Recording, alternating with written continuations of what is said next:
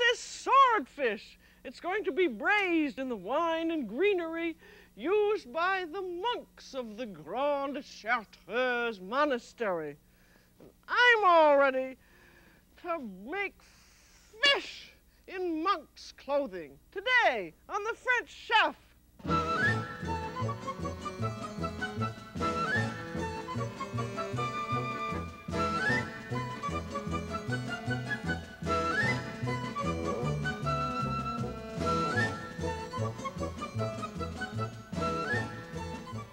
The French Chef is made possible by a grant from the Polaroid Corporation.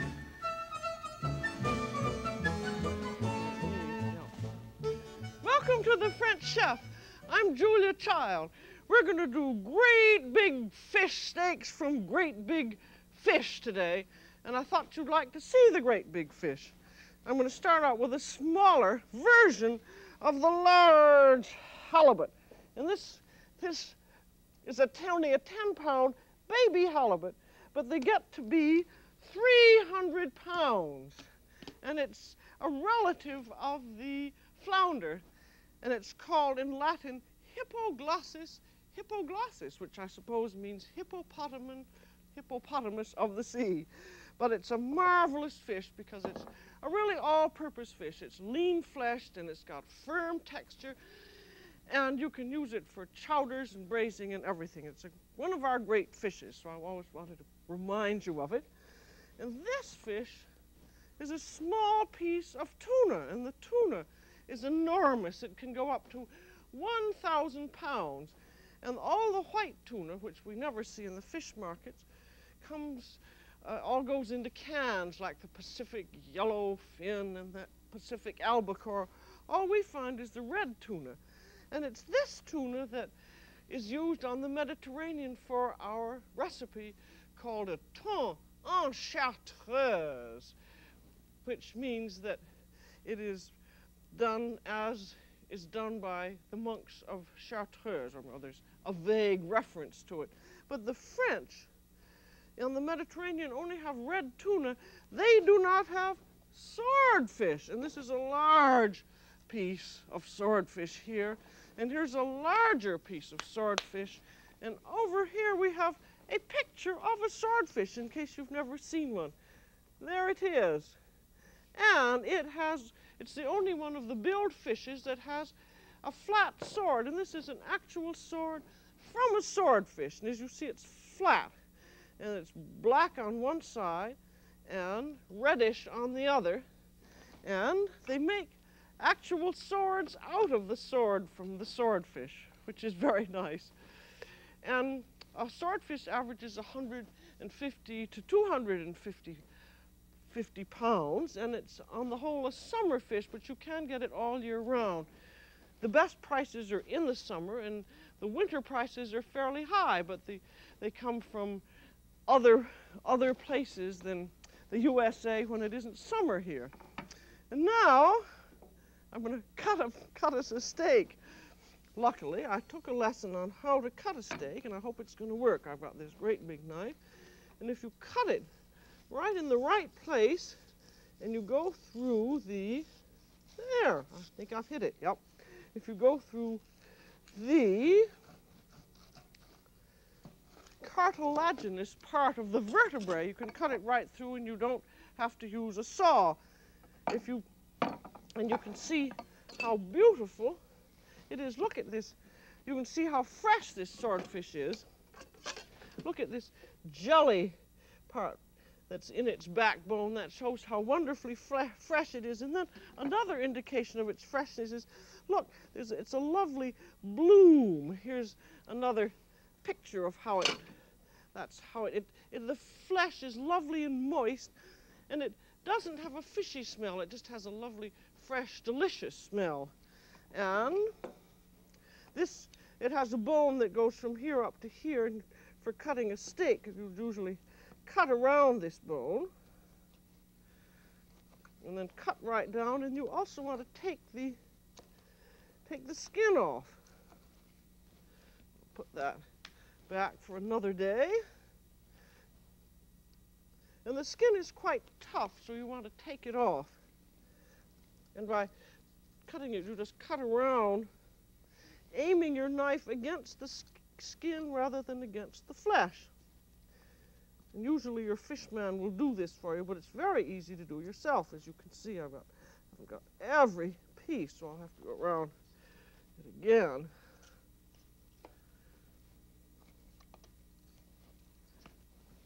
Get the rest of it back here. And this is a little thicker than I expected it to be. This is about, I should say, 4 inches thick. I would cut this in half, but it's for the recipe that we're going to do, which is braised swordfish. You would want a steak that was 1.5 to 2 inches thick. And 2.5 to 3 pounds of steak will serve 6 people. And all fish is very perishable, and when you get it home, you should rush home with it, and you should keep it in ice if you're not going to cook it immediately. And I'm going to get some ice and show you just what to do so you'll remember. And you'll find that if you do keep your fish this way, you're not going to have, it's going to keep beautifully. Now get a dish and put some ice cubes in, and then put your fish in a plastic bag, and then put ice all over it. You would have a bigger dish and a little more ice than this, but then stick it in the refrigerator and keep the fish iced and keep renewing the ice, and you find that it will just keep beautifully. So I'm going to dump that out, and I'm going to show you what to do now for this recipe. Say that you have your fish, and also another thing I think, because to keep it fresh, and it deteriorates so fast when it's cold, is to, if you're not coming right home, take a plastic picnic container and put some ice in it and put your fish in it, and that will keep it perfectly well. All of these studies have been made by the U.S. Bureau of Fisheries, and they found that 30.5 degrees is ideal for keeping fish. And fish doesn't freeze at 30.5. And now here, this would be to freshen your fish before doing the recipe, meaning to give it a little added flavor. I've got too thick a steak. Pretend that that the fish really fits in here a little better. And then put cold water, and for each quart of cold water, a tablespoon of lemon juice and 1.5 teaspoons of salt. And even if the fish is big like this, keep it like that and then keep turning in it. And this should sit for, half an hour to an hour, probably an hour for a great big fat steak like this. And this will, this is particularly if it's an oily fish, this will reduce a little bit of that oil. The swordfish is relatively oily, not as oily as as tuna, and halibut, on the other hand, is the least oily. And then this, if you're not going to use it right away, you would put it in the refrigerator. And that, you could leave it like that, well, it happens for several hours. But the main thing is just to remember to keep the fish cold, and that really fresh fish smells fresh, and it smells as though it came right out of the sea. And we're now ready to do this recipe, which is called thon, T-H-O-N, which means tuna in French, en chartreuse. And this is a famous Provençal recipe, and it is related to the method that the monks of the Grande Chartreuse used for their own food, because they were vegetarians and they just lived upon roots and greens. So anything that was done with roots and greens could be related to the monks of the Grande Chartreuse. This is a rather far off cousinship.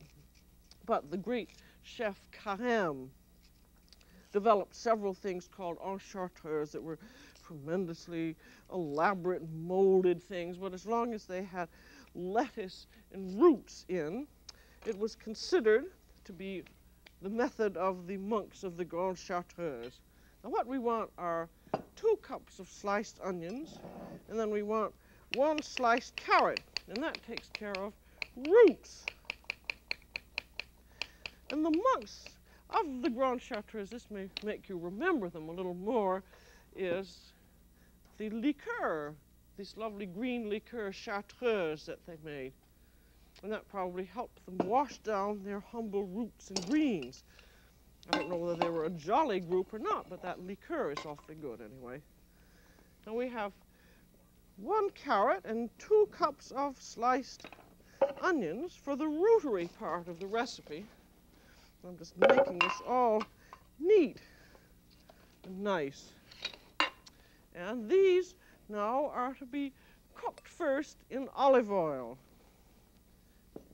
And because this is Provençal, things get cooked in olive oil.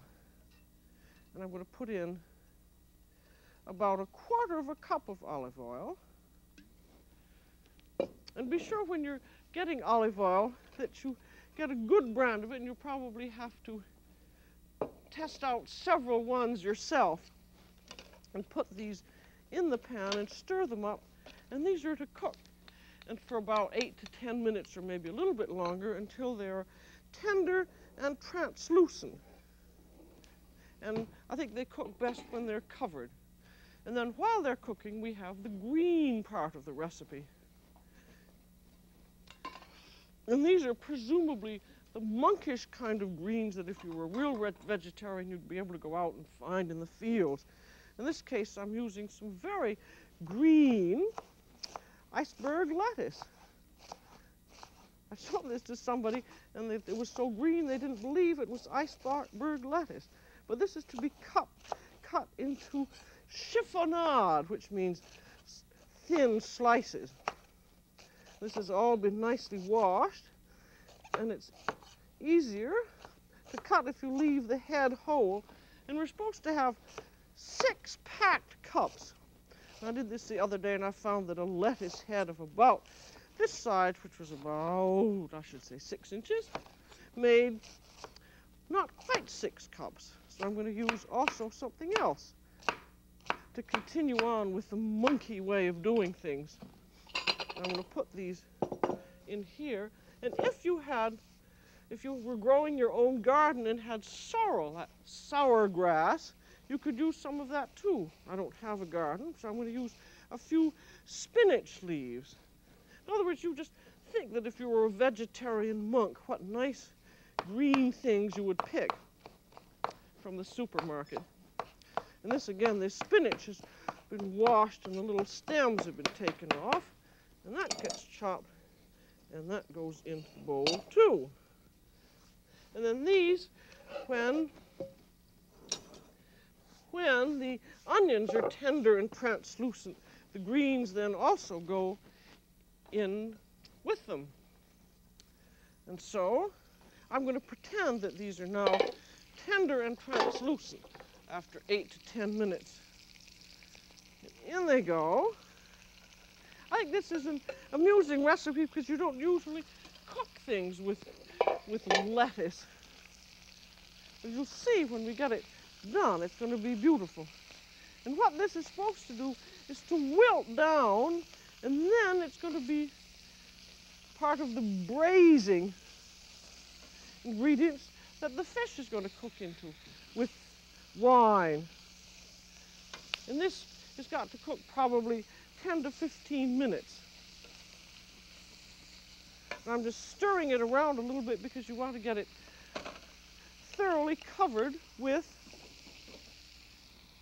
the oil and the vegetables, and then has flavoring that's to go in. And this is going to be garlic. And this time, rather than putting the garlic into a press, I'm going to do another method, which is this smash, mash, chop method. I'm going to have 2 great big cloves of garlic. This is, you know, I think people are very funny about garlic. I call it the garlic mystique.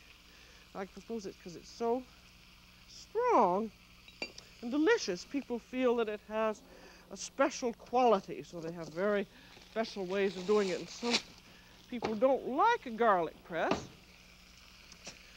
So they prefer doing this. You put it in a piece of wax paper and then you go wham, wham, like that. And see, it's practically chopped up when you do it, and in that goes. But having done it in wax paper, it makes it rather easy. And then it's going to have some fennel, about 1/4 teaspoon of fennel, and about 1/2 teaspoon of oregano. Get used to measuring things in your hands, it's much easier. And about 1/4 to 1/2 teaspoon of salt. You can always add a little salt later. Fennel, pepper.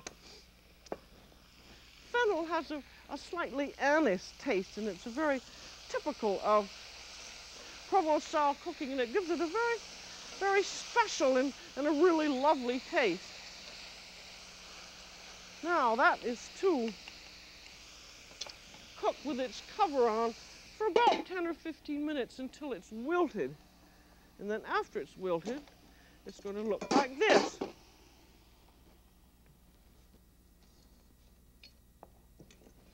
See, that still is nice and green, but the greens have wilted down so that you'll be able to cook with them. And they're now going to go with the fish.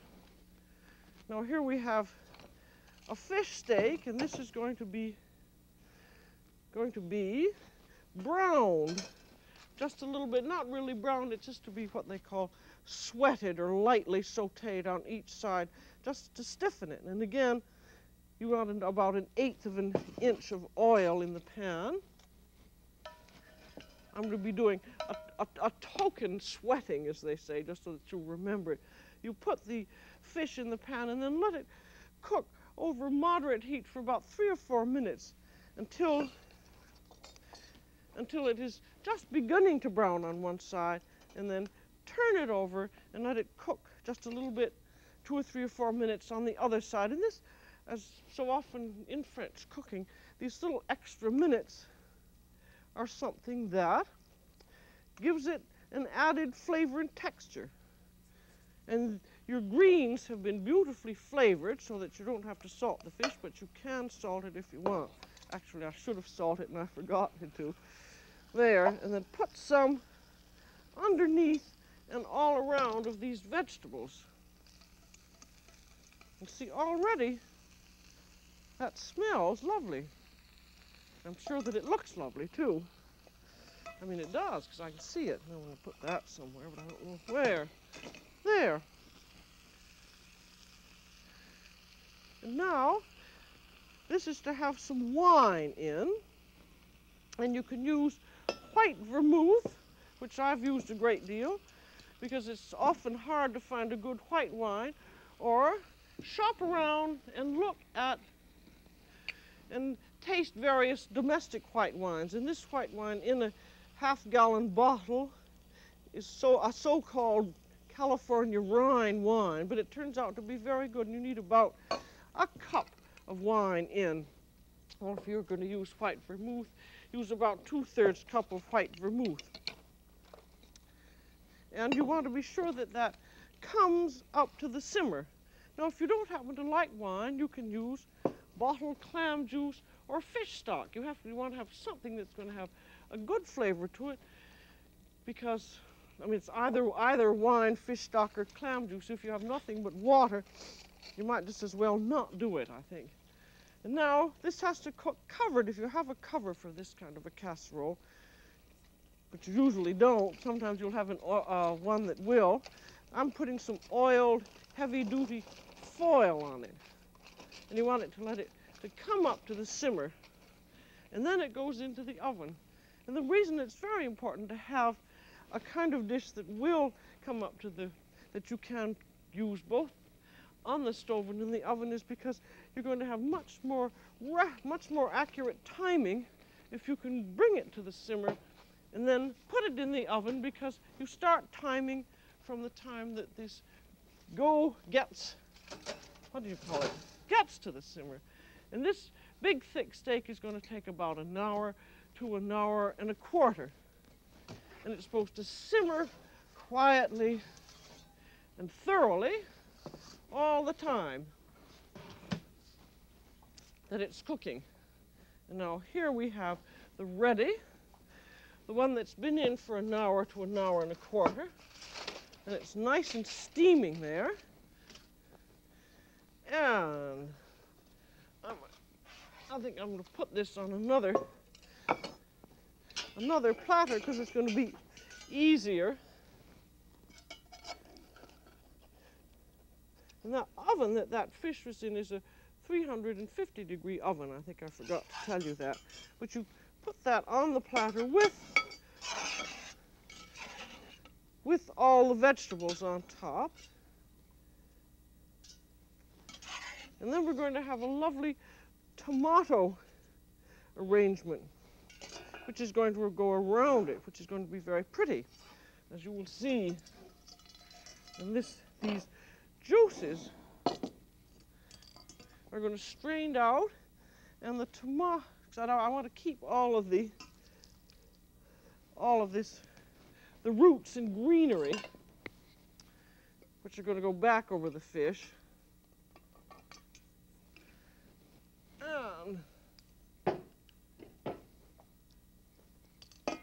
And that's going to have to be arranged nicely. And this is going to get a top decoration. And then, now these juices are going to be boiled down with some tomato. And this is such a pretty recipe, as you're going to see when we finally get it arranged. And the juices, of course, have all of the herbs and the garlic and the other lovely flavorings in it. And you want to let this boil, and this is called a tomato fondue, F-O-N-D-U. And we have 2 cups of tomato, and this is, as we've done a great number of times, called tomatoes peeled, seeded, and juiced, or tomato pulp. And this is what it looks like. You peel the tomato and cut it in half, squeeze out the juice, and chop it, and then you have the fresh tomato. And it's much better to use the fresh if you can. If you can't use the fresh, you can use part fresh and part canned. And you just want to let it cook. See, it's now coming up to the simmer, and by the time you've got the decorations done, this will just have cooked through enough. And when it's done, I have some here that's already done so that we won't have to wait around for it. I'm going to bring that over here. And we have the decoration, which is, I better put on my glasses so I can see how it goes. This is going to be a decoration of anchovies and of black olives. And the anchovies go crisscross all the way down.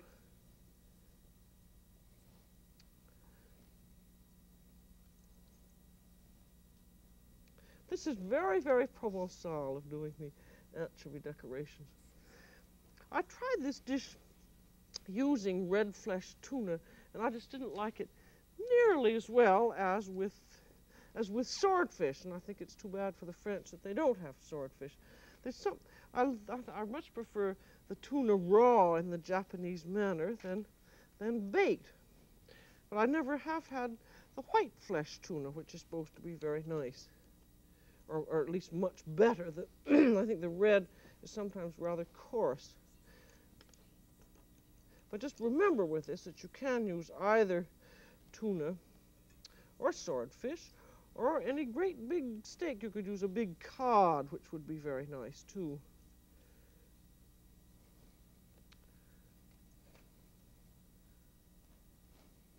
And then we're going to have olives on. I need one more piece of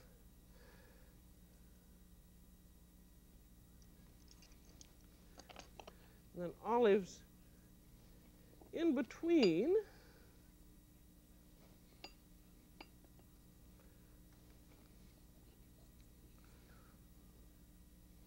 You see, when you're decorating things, I think always think of the color scheme that you want to produce.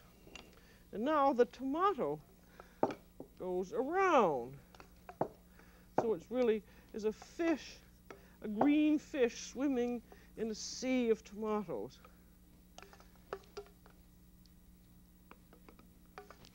And the tomato, of course, this tomato has a lovely taste because it is cooked in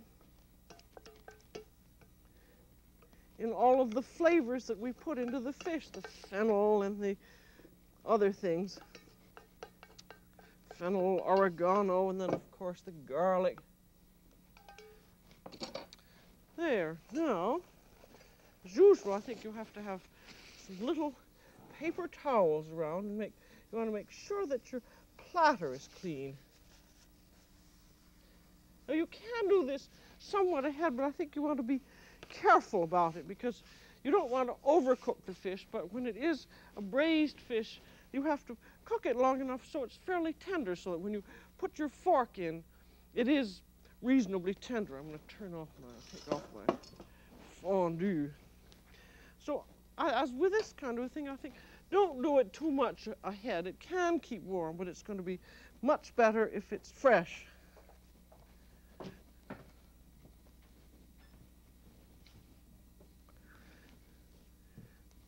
I'm going to serve it so that you'll see what it looks like. This is a nice big steak. Now what I like about it is the serving pieces look so attractive, and then tomato around.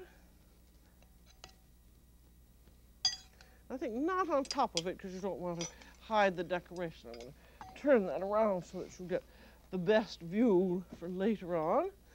And with this you could serve pasta or rice or French bread. I'm serving rice. And French bread is always good, especially if you have made it yourself. And that's how it looks. And with the wine, you don't have to have a fancy wine. You can have, this is just a Rhone wine or a Chablis, or again, you could use a good old domestic dry white wine with a certain amount of body to it. I think that a Pinot Blanc would be nice. Now, one of the wonderful things about this type of recipe is that we've adapted it from a classical French recipe, but it goes beautifully with any great big firm fish steak. Not a salmon, because that's a very special case, but halibut, bluefish, tuna, big cod.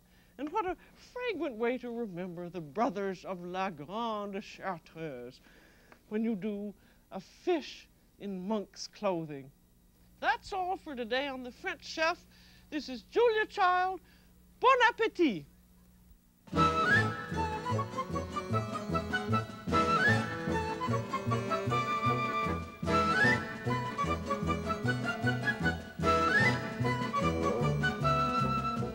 This program was made possible by a grant from Polaroid Corporation. Julia Child is the author of From Julia Child's Kitchen, which includes the recipes from this program.